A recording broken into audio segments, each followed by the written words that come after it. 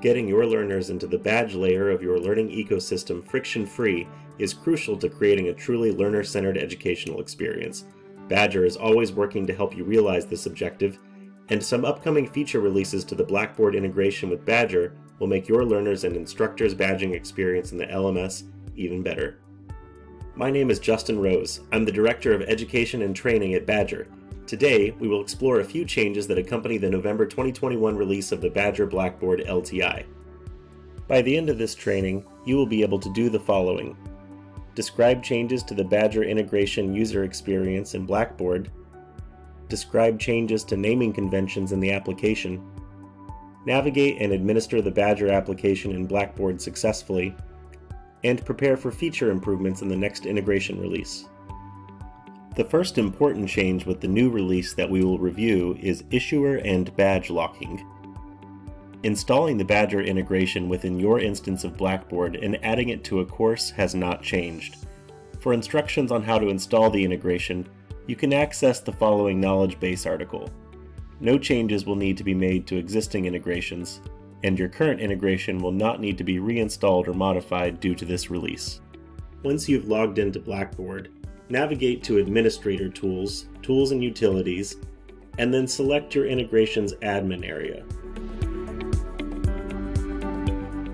Under the Pre-authorizations tab, you will see that you are able to toggle between allowing instructors to use their personal issuers, which gives instructors the ability to use any Badgr issuer on which they are staff in their courses in this deployment, and not allowing instructors to use their personal issuers, which requires instructors to only use the pre-authorized organizations or issuers below, meaning that they will not be able to choose their own personal Badgr issuers.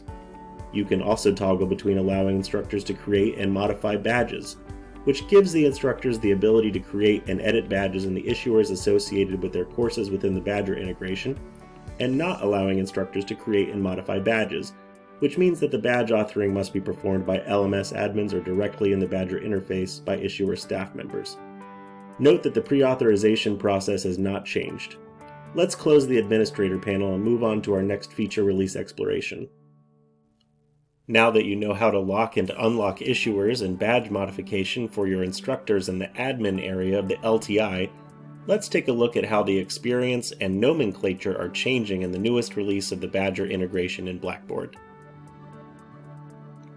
Once you have accessed a course in your Blackboard LMS that has the Badgr integration installed, open the integration from the content screen of the course.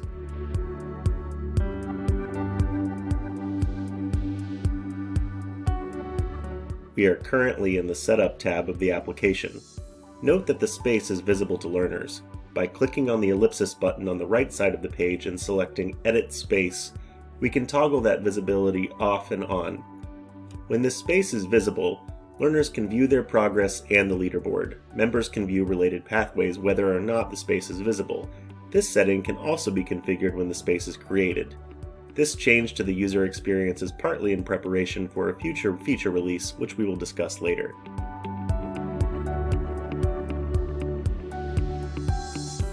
Note that the buttons in the Badges section of the interface have changed. Instead of Objectives, the large button now reads Manage Blackboard Badges.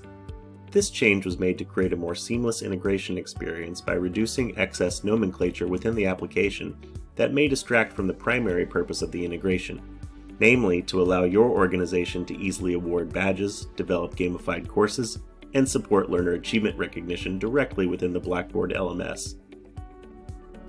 Clicking the Manage Blackboard Badges button will open a page that displays a list of Blackboard course items which are eligible for badging, including tests and assignments. From there, you can select the requirements associated with the item that trigger a badge award, the badge you wish to award for successfully completing that requirement, and the number of leaderboard points awarded for that badge.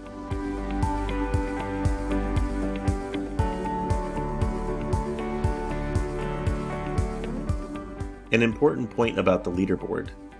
For Badgr Pro orgs, in a new space, the leaderboard must be configured to be displayed from the Edit Options feature in the leaderboard area of the application. By default, that option will be configured as off, except in the case of existing spaces that are using the leaderboard.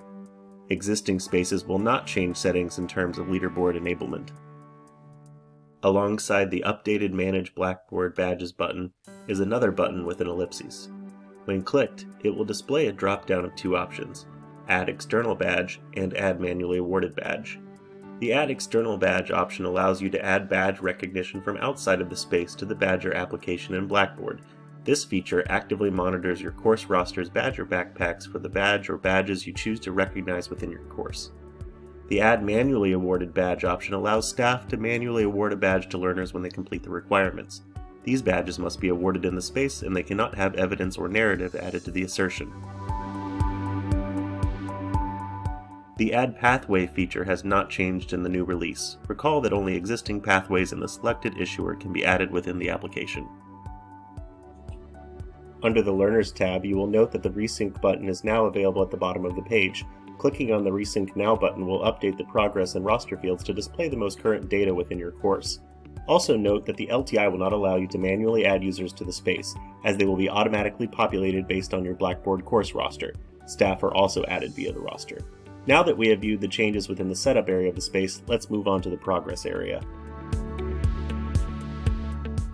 We'll take the next few minutes to review improvements to the user interface in the progress area of the application.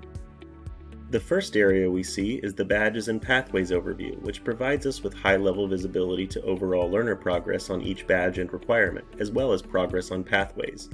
Note that the requirement field includes an icon that helps to visually distinguish between the types of Blackboard course components that comprise the requirements learners must satisfactorily complete in order to earn the associated badge. Clicking into a badge in the Badges and Pathways area opens up a page that displays rich visual and descriptive information about the award, as well as a breakdown of individual learner progress on that particular badge. By clicking into the Learner Progress area within the larger Progress tab, you will be able to see badge and pathway analytics for individual learners across all badges and pathways in the space. You can view the badges each learner has earned, as well as a summary of their pathway completion based on unearned and earned milestone badges.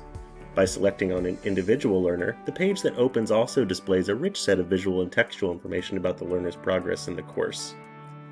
Note that no changes can be made to badge and pathway associations from within the Progress tab.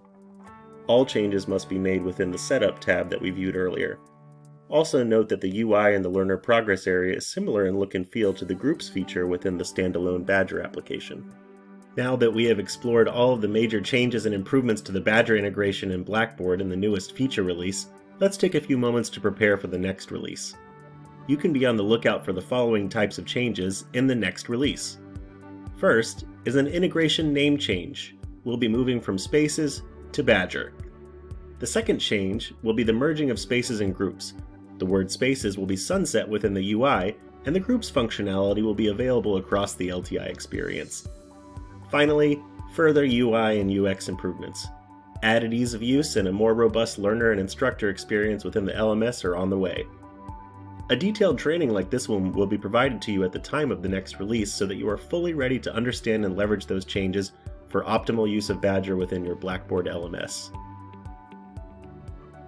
Thank you for taking the time to participate in this training. Now that you have achieved the learning outcomes for this session, you have earned the Blackboard LTI Release Proficiency badge. If you have any questions or need assistance with your Badgr integration in Blackboard, please reach out to Badgr support at support.badgr.com or your customer success manager.